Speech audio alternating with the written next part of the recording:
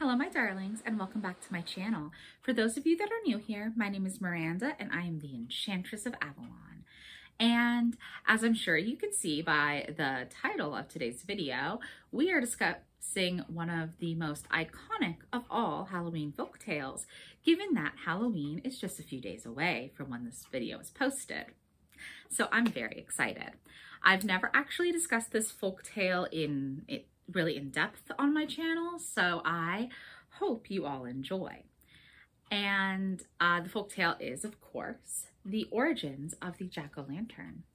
But before we get into the folktale, I do want to just give my cursory reminders that I give every video that I do own my own small business. It is an online shop, White Rose of Avalon.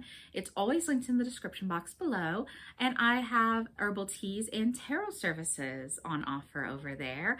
So if you fancy a nice cozy cup of herbal tea or are interested in a tarot reading to gain a little more insight on your situation, you can go ahead and click that link and browse my shop. I also do have a Patreon. If you want more content similar to what I post here and on my blog, I give more in depth. There's more blog posts, there's more videos, and there's even meditations. It is just a very fun fairy time over there. It is Avalonian Rose Fairy Mysteries Patreon, and it is also linked in the description box below. As is my Discord server, if you're just looking for a fun time that is completely free. You can just communicate with all of us over there. It is always a delight to have new people join and joining the discussions. Now, on to the topic of the video. So, the story of how the jack-o'-lantern came to be comes to us from folklore found primarily in Ireland, although there are variations throughout Celtic lands, but the basic one comes from Ireland, and it is the story of a man who is named Jack, as we would assume given he inspired the jack-o'-lantern. And he is not a very nice man. He is a hard drinker. He's in a lot of debt. He's not kind to people. So in general, he's not a very good person. And that does play into the story greatly. Because you see, since Jack isn't a very good person, one day the devil comes to pay him a visit. There are versions of this tale, I will note, that he's first visited by an angel who tries to get him to change his ways, and then he, does something terrible to the angel, and then the devil pays him a visit later. I'm just going with a little bit more basic telling. So he gets a visit from the devil, and the devil obviously wants to collect his soul because he's such an evil soul. He'd be perfect to be one of the devil's minions, correct? Jack doesn't want this, obviously. He's not ready to stop being on the earthly plane, and he's like, okay, sure, I will go ahead and come with you, but could I have one final drink? And the devil agrees, okay, yeah, let's go to a bar. So Jack and the devil go to this bar, and they're sitting there drinking, and it's having a good time. Then it's getting a bit late, and the devil wants Jack to come with him at that point. And Jack's like, well, I would, but you see, I don't have any money to pay. The devil kind of is getting a little annoyed at that point, but is like, okay, fine. What are we supposed to do? Do you want to pay even? Because Jack's not really the kind of guy that would care much about paying, but he did want to pay. It was his final drink at a bar, so he said. And some tellings I've read have said that the devil gets this idea, and other tellings say Jack convinces the devil, but either way, the devil transfigures himself into a golden coin. to use as payment. And then, of course, he could just transfigure himself back and be on his merry way after Jack leaves the bar. But instead, the devil transfigures himself into a golden coin, and Jack puts that golden coin in his pocket. He doesn't use it to pay. He does leave without paying, which, again, he's not a very nice person. Dining and dashing is the least of his offenses. And he leaves. And he has that gold coin that's the devil transfigured in his pocket. But here's the thing. He takes a crucifix he had on him and puts that in his pocket as well. That religious item being placed in his pocket prevents the devil from being able to work his magic to transfigure back into his regular form. So yeah, Jack has tricked the devil, and he convinces the devil to make a bargain. Hey, you won't collect my soul tonight. You'll give me extra time on the earthly plane, or else I'm not gonna let you transfigure back. I'm gonna keep you with that crucifix. The devil agrees. And then sometime later, again, this varies, it's a folktale, varies from telling to telling. Sometimes it's a year, sometimes it's 10 years. It's an indeterminate amount of time. Whatever time frame Jack had bargained for, the devil comes back to him one night. And at that point, Jack manages to trap the devil in a tree. Again, it's very variable how he does this. There's usually religious items yet again, and he will only let the devil down if he agrees to never collect his soul. That's the important part at the end of the day, is that Jack has convinced the devil to never collect his soul.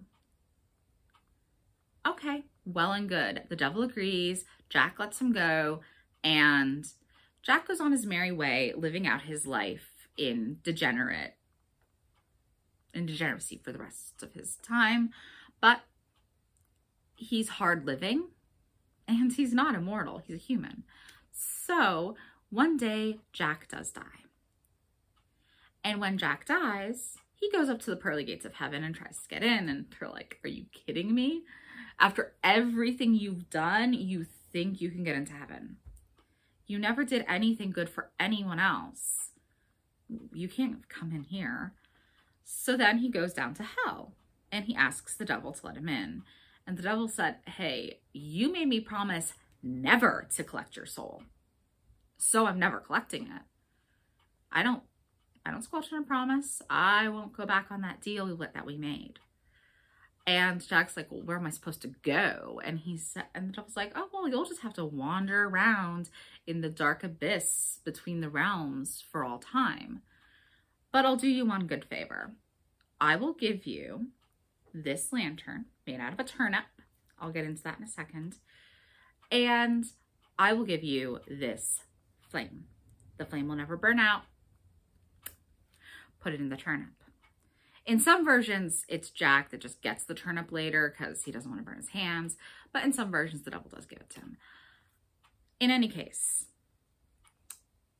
this flame is often described to be kind of like the will-o'-the-wisp, which, given how Christianized this tale is with the devil and heaven and hell at play, you would think, oh, why is a fairy here? Because the will-o'-the-wisps are a fairy entity. But the thing is, the will-o'-the-wisps are fairy from Scotland and Ireland. And especially in Ireland, Christianity and Catholicism and the fairy faith were intermingled. So I do like to say that that eternal flame given to him was actually a will-o'-the-wisp that was placed inside this turnip. And Jack wandered and continues to wander between the realms, not welcome in the good place or the bad place for all time. And it's said that sometimes he'd be seen on Halloween nights.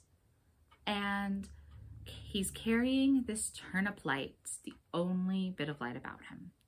And it has a face carved in it. Now, I did say I would get to why is it a turnip. It's because jack-o'-lanterns as we know them, made out of pumpkins, didn't come into being until the Irish started really immigrating en masse to America. Because carving jack-o'-lanterns out of turnips was common, and it's still done sometimes in the old Celtic lands. But turnips are a root vegetable. They are very difficult to carve out. They are carved to protect you from the spirits that are all over on Halloween night, because the veil is very thin right now. But when the Irish immigrants came over and saw pumpkins, which are much bigger than turnips, and they're much softer and much easier to carve, they began carving jack-o'-lanterns out of pumpkins, which is why we so associate pumpkins with jack-o'-lanterns.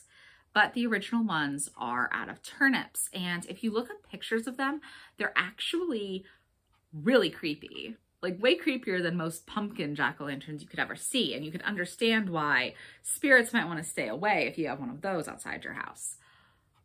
But no matter what version, it all does originate with that story of Stingy Jack, as he is known, other than Jack of the Lantern, which he becomes known for the fact that he carries this turnip lantern with him as his only form of light.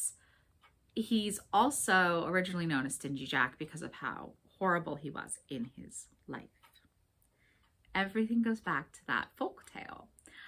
I do hope you've enjoyed this slightly rambling retelling of the story of the jack-o'-lantern.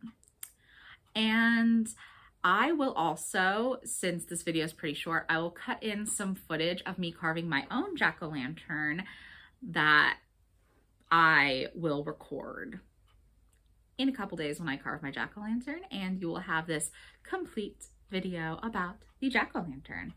I hope you've enjoyed. If you have, please do like, comment, subscribe, and check out my links in the description box below. Bye now.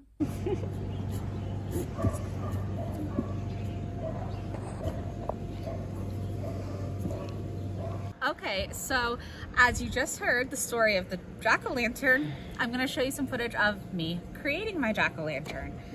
My pumpkin lid is off, and we're just going to dig in and start getting out the seeds because we want to roast those later, right? And then I will pop back in and show you what this pumpkin actually looks like. Okay, so this is the reveal of what my pumpkin looks like for this year. I went really very traditional jack-o'-lantern because I haven't done a traditional jack-o'-lantern in the longest time. I usually go really fancy. So I hope you have enjoyed this little look at